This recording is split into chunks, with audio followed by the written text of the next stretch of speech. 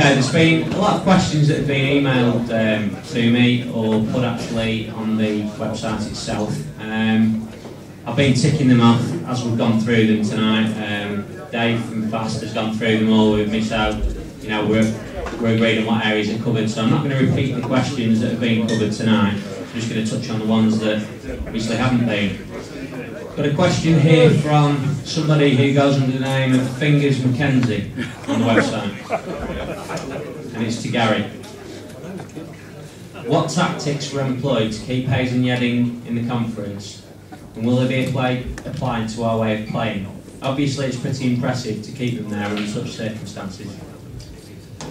The tactics we played at Hayes and Yedding were that we tried to pass the ball. The criteria for signing players was could they pass the ball, could they receive the ball. We tended to play our way out of trouble whenever we got into it. Looked to play out from the back. Had a very talented centre half that we signed from Wickham that was very comfortable on the ball. Played the ball, kept possession very well, and sometimes made mistakes at the back that cost us.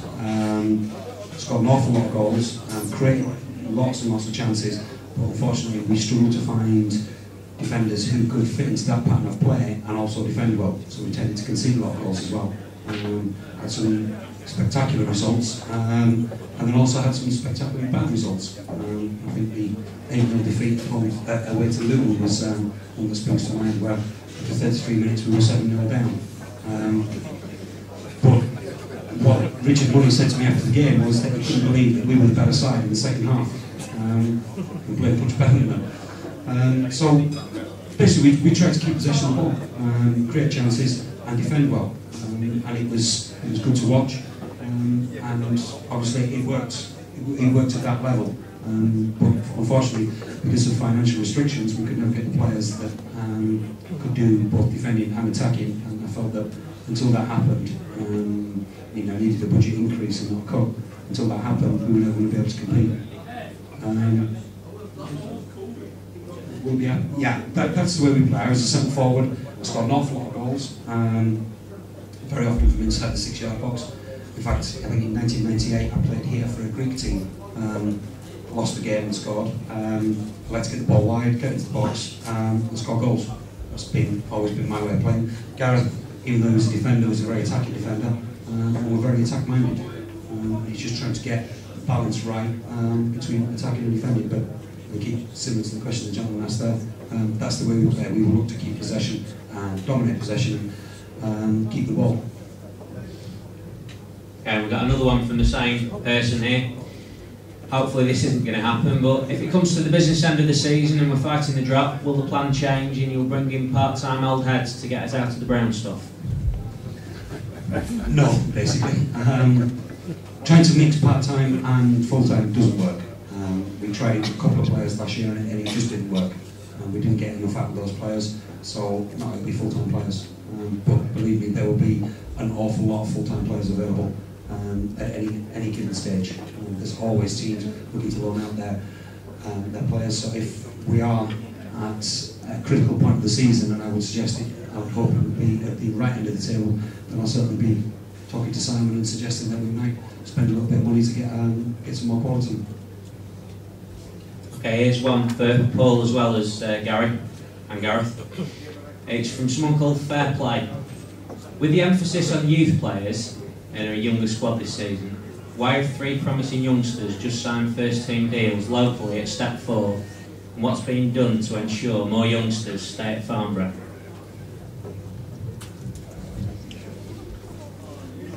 There are a number of players that we wanted to keep at the football club.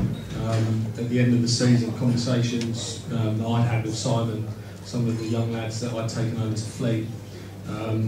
Now, I think in the past, there have been problems with young players being given opportunities to break through into the first team setup that were clearly good enough. And for my benefit at Fleet, I was able to have the benefit of those players, and they did very well for me. At such a young age, I had no problems with throwing 16, 17, 18-year-olds into the team at Fleet. but I feel that maybe their heads got turned, to opportunities to stay at that level with the sort of uncertainty of what was maybe happening down here at Farnborough. And they've got themselves fixed up on contracts for next season, which is totally down to them. That's their prerogative. I was trying to install my beliefs that Farnborough was where they should be. The opportunity would come for them, but if they want to go down a different route, then that's absolutely fine, and we wish them all the best. But we want players that want to be here, and that's young players as well as senior players. I think that's an important part of playing football these days. You've got to be happy, but you've got to want to be where you're playing football. You've got to want to play for the club. And there are a number of youngsters here within the setup that I've seen already, that I've worked with in the couple of end of season games that we've had here. And those lads have indicated to me that they want to be here, and they want to learn, and they want to progress. So it's a two-way thing. If players want to be here, we want them here, then that's great. If they don't, and at the same time, we will also say to players, look, you're struggling with the levels that we're expecting. It may be better for you to go and have a look at a league or two below, and try and work your way back up again. That's how it works. For the most modern day footballers, you have to deal with getting released, and you also have to pick yourself up and go again and try and get back to where you want to be. So yeah, I'm all for it. Youngsters that want to be here, we'll work with them. Okay, one for Gareth that we've got here.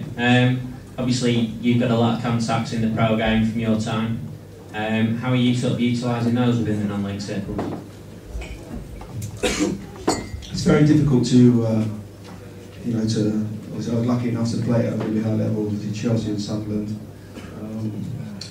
Taking young pros out of clubs like Chelsea, down to this level is very difficult. You've got to be very careful because they play a different type of football in the academies. It's very technical, and we're looking for a type of player that can handle themselves physically as well. And contacts, not just at Chelsea, but obviously through the leagues. Yes, we'll utilise, and as we have done over the last 4 years, and we'll get good young players in, as I said before, and as Paul's just said there, who want to be here and want to progress. Okay, there's one that's geared at myself here. It's from Matt Workman. There's obviously a lot going on behind the scenes, and in this day of modern technology, i.e. websites, Twitter and Facebook, people seem to want instant updates and everything compared to the days of waiting on the news in the paper.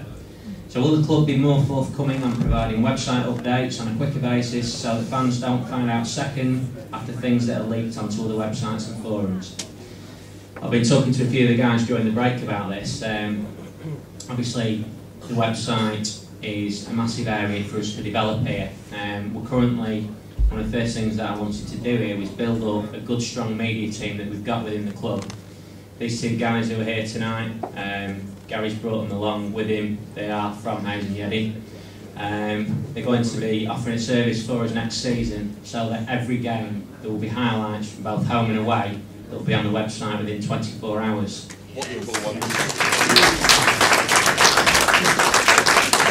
There'll also be interviews with Garry and people around the club that'll be on the website within an hour of the game. We're going to try and get highlights up in the bar after the game from the club. We're just going to be massively driving forward this media side of things because we don't necessarily just want people supporting Farnborough who are at the games. We want them, watching worldwide. Sounds a very ambitious statement, but why not be ambitious? We know we've got shirts that we were sending across to a lot of different countries last year, and we want to make sure that they can see the highlights and see the progression that this club's going.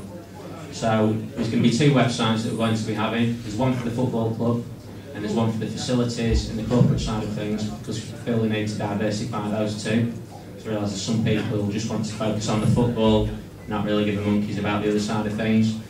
And also I always look at it that we have got fantastic facilities here, but really does the world's worst mother-in-law want a daughter to have a wedding at a football club?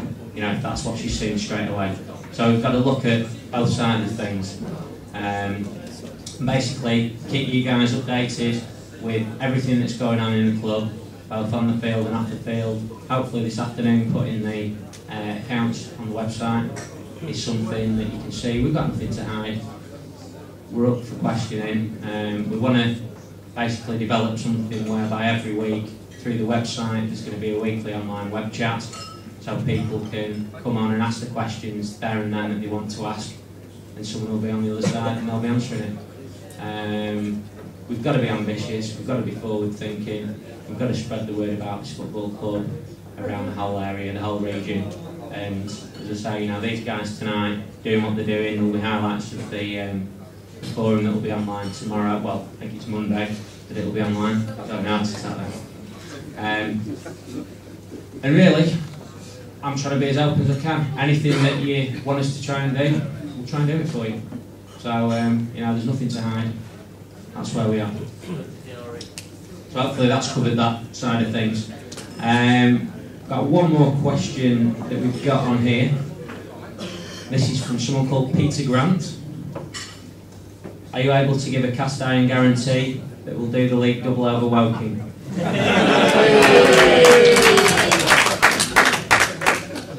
No, basically. I would like to think that we'll finish higher than in the league. I've always felt that the league table is the best indicator of how good a team you are. And if we lose, I would take 2 10-0 defeats to Woking if that would guarantee us winning the league. I would take that as a trade-off because the league position is everything. So I know it might not be the politically correct thing to say, but I want to finish as high as we can in the league. And if we're finishing top, I don't care who we have to beat or who we have to lose to get there. I want to finish top of the league. We've got some more questions from the floor. Hi guys, welcome to all. I think everything you said so far is quite encouraging. I just wanted to know, with the squad and the way the youth is going to work, does that mean things like the Hampshire Cup, that we are actually going to be looking at youth team players coming through? Because previous managers have always said this, and I know we've got the structure here, but it hasn't actually come to fruition. So is that something we can really look forward to on perhaps the competitions that we wouldn't necessarily be focused on, such as the league, that we can see these younger players coming through? About 3 minutes ago I had exactly that conversation with Paul Harkness. At our previous club there was an insistence that we tried to win the Middlesex Senior Cup and whatever smaller trophy that we were involved in, which I found a little bit disappointing because I was too concerned with the league position. We just had a conversation with Paul. I didn't realise there was an Aldershot Senior Cup as well, which now I do. I think probably the Aldershot Senior Cup, definitely. It will be given over to Paul to say, okay, it's now your game, and use that as probably the Premier League team. As for the Hampshire Cup, I would suggest it depends on when the game is. If the game is on a Tuesday night and we've just had a tough programme of 3 or 4 midweek games, then I would suggest yes, the players could probably do without having that game as the first team. But we'll take it on board and look at it like that. Last season for the Middlesex Senior Cup, I played the reserves in every game. We got to the final and I played exactly the same team and was then criticised for not bringing in the first team, which I felt wasn't the right thing to do. The players that had got us there earned the chance to play in the final. We ended up losing the final. Like I said, I got criticised for that, which I thought was a little bit unfair because it was unfair to the players that had got us there to play in it. So, as I said, I'm not too worried about the Hampshire Senior Cup and the Aldershot Senior Cup. I don't think the chairman will say, if you don't win those, you get sacked. It's the league position that's the most important. Right. Yeah, in the past, you know, this club has had a couple of very good runs in the FA Cup, which does generate a lot of money. Is that important to you as well, that we can possibly go for a good run in the FA Cup and FA Trophy? I would like to think so. The problem with the FA Cup and the FA Trophy is you can't control who you draw. Again, I can only talk about my previous experience. I remember getting knocked out by Aldershot the year they won it for the FA Trophy, and again being criticised for losing that game when at the time they were the best non-league team in the country. It's difficult when you can't control who you're playing against. I would like to think we would have a good run, but again, I firmly believe that. Well, my view is that I would take a first round exit in both competitions if you could guarantee me that we'll get promoted at the end of the season. To me, the league position is everything. But having said that, if you go and see other games in front of you, you try and win it. But not being able to tell you who we're playing against is difficult to suggest whether we could or not. So I certainly won't make any predictions on that score.